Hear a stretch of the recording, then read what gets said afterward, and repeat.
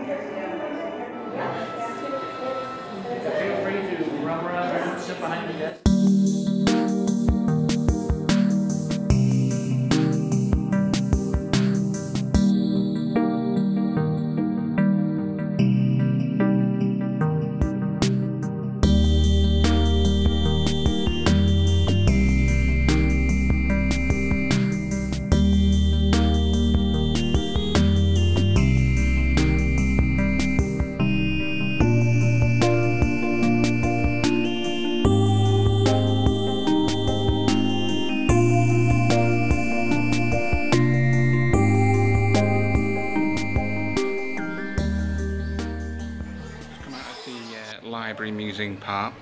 It costs $16 to go into there.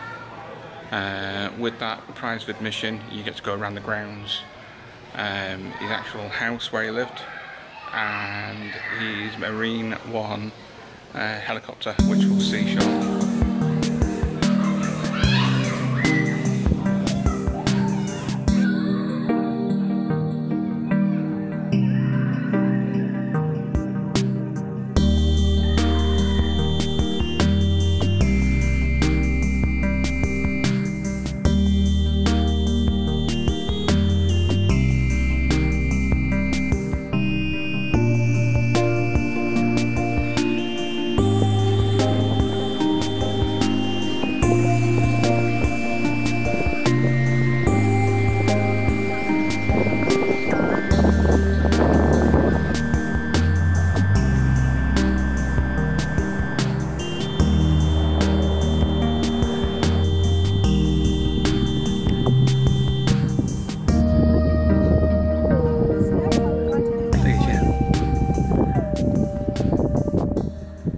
So unfortunately you're not actually allowed to take photos or video inside Marine One, but there is a tour guide. You can actually go inside and have a look around, and it's quite surprising such a tight space in there fits 16 people.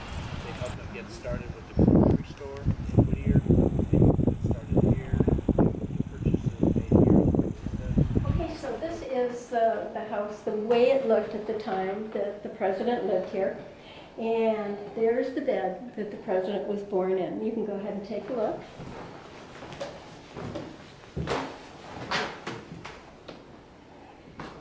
This is the furniture that the family had at the time.